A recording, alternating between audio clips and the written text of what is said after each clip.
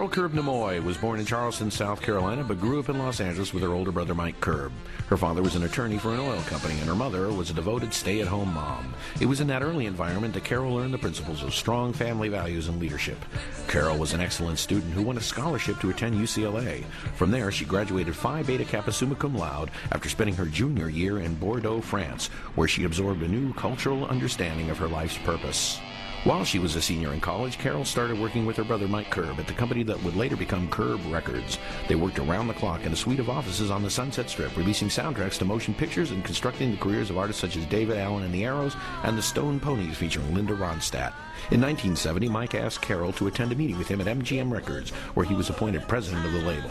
Almost immediately, Carole began working as his executive assistant to help run the company. She was in charge of the international division of the label, and every year would attend the Meet-em Conference in Cannes, France, the most prestigious international record festival in the world. Part of her job duties was to accompany esteemed entertainers like Sammy Davis Jr. when his hit tune Candyman was in major rotation in places like London, England, where she oversaw meetings between international distributors and him, as she did for other artists as well. Carole and her brother Mike often entertained the international affiliates of MGM Records. They also attended many Billboard international meetings in often exotic locations like Majorca, Spain. Carole has accepted awards in her career on behalf of MGM Records, including accepting an award for the Osmond Brothers, with whom her brother Mike had numerous hits. Carole also worked directly with Steve Lawrence, who recorded for MGM with his wife Edie Gourmet, especially when they appeared at Caesar's Palace in Las Vegas with the Mike Curb congregation.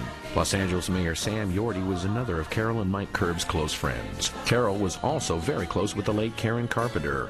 Carole was also a bridesmaid in Karen Carpenter's wedding, along with Olivia Newton-John and her sister-in-law, Linda Curb. After Karen Carpenter passed away, Carole was interviewed by the BBC, where she shared her memories of Karen with them. Some of her early credits included working with the Mike Curb congregation during their years on The Glenn Campbell Show. Carole helped her brother's band explode onto the music scene after their successful soundtrack hit from the motion picture Kelly's Heroes propelled the band into the national spotlight. When MGM Records was sold, the Curb Warner label was formed by her brother and proceeded to have 5 hits the first year. Oh What a Night by the Four Seasons, Let Your Love Flow by the Bellamy Brothers, Da Do Ron Run by Sean Cassidy, Exiles Kiss You All Over, and Debbie Boone's You Light Up My Life.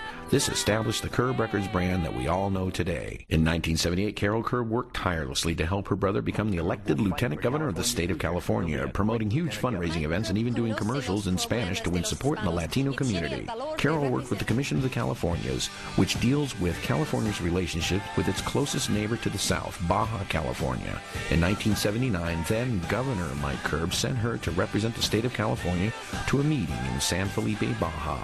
The Los Angeles newspaper Herald-Examiner told the world that she received a standing ovation after delivering a 10-minute substantive address in fluent Spanish. Carole was put in charge of a special group called Celebrities to Elect Ronald Reagan President and helped raise the $100 million it took to get him elected in 1980. After her achievement with President Reagan, she was appointed to the board of the USO during his tenure in the White House. In 1982, Carole moved to Paris to manage the Curb Records International Company, where she negotiated distribution deals territory by territory.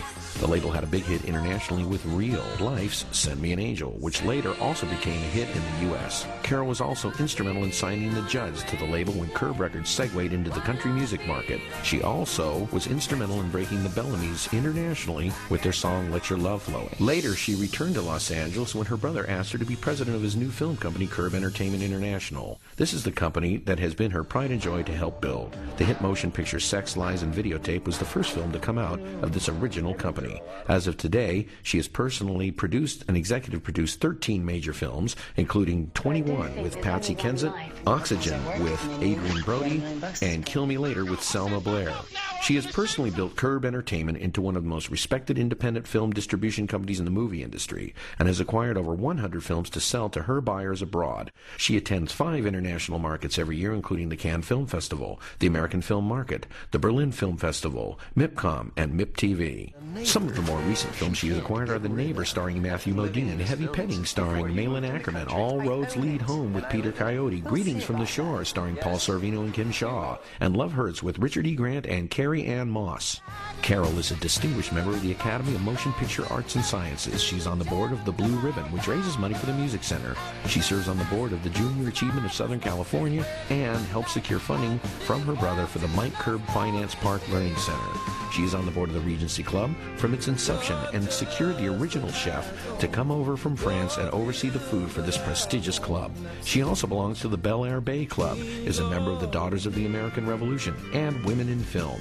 She was president of the Parents Club at Claremont and McKenna College and served on the board from 2006 to 2007. In that capacity, she asked her brother Mike to endow Claremont and McKenna with the Professorship of Business and Law through the Curb Family Foundation.